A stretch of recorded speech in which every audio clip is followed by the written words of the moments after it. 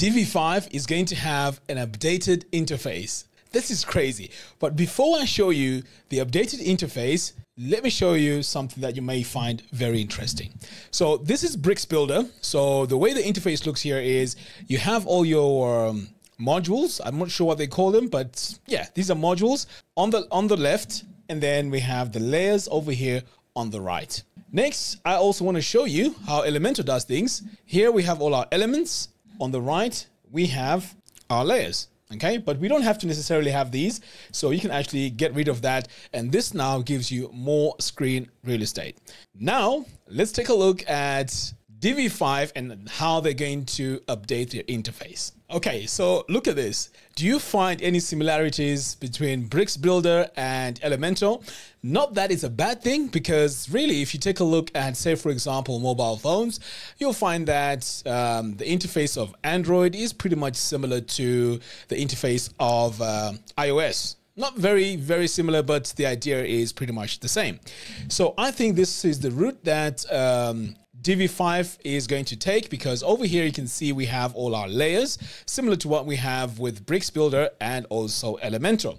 Over here on the right, this is where you have all your settings. You know, this is what we are accustomed to, but this now is going to be stuck to the left. But Divi also has docking panels, which means you can drag and drop all your panels in here, which just makes it easier for you to design, and you can customize the interface however you want. So in my opinion, I think this is the ideal way or the best way of going about this, because the old way of using Divi is dated and it takes too much screen real estate. With this now, it's more like how all the other softwares like Photoshop or any of these softwares out there, the layout is pretty much the same. You have your main canvas area in the middle, and then you have all your elements that you use to design on the sides. So I'm really excited about this.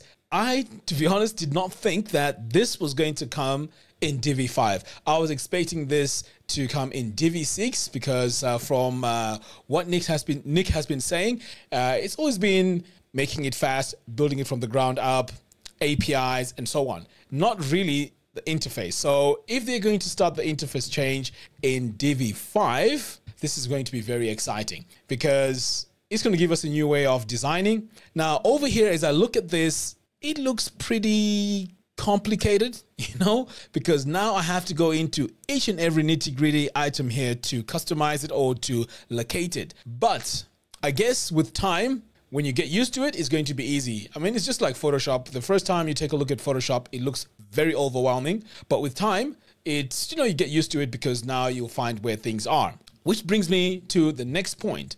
I was in the process of actually creating a brand new course for Divi, but now after seeing this, I know that there's going to be a new interface. So is there really a reason for me to create a brand new Divi course based on Divi 4 at the moment? Or should I just wait for Divi 5, and in the meantime, I can be doing other type of courses and tutorials? Let me know what you think in the comments box below.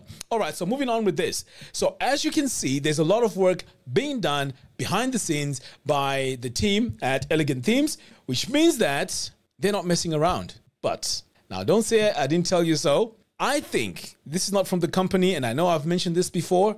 I think the price is definitely going to change from lifetime membership to yearly subscription. The reason being, it's a business, and I don't see them sustaining so much support when almost a million customers right now have purchased Divi, to continue maintaining that over the years. I mean, I don't know, I may be wrong, but just to be on the safe side, I would say go ahead and purchase your lifetime license. In fact, let's go ahead and take a look at their pricing at the moment. It did change, but we still have the lifetime license. So if we take a look here, you can see that we have our yearly pricing, which is $89 per year. Nothing has changed there, $287 per year. But if you come over here to the lifetime, now we have $249 and $365.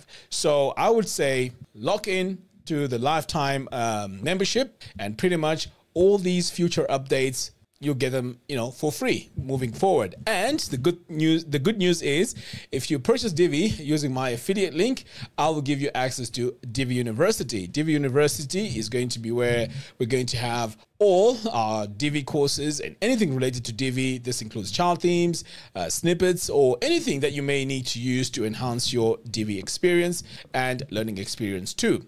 All right, guys, what do you think about this new interface? Do you like it? Do you think it's fantastic? Do you think this is the way to go? Please leave your comments in the comments box below. Until next time, thanks for watching, and I'll see you in the next one. Take care.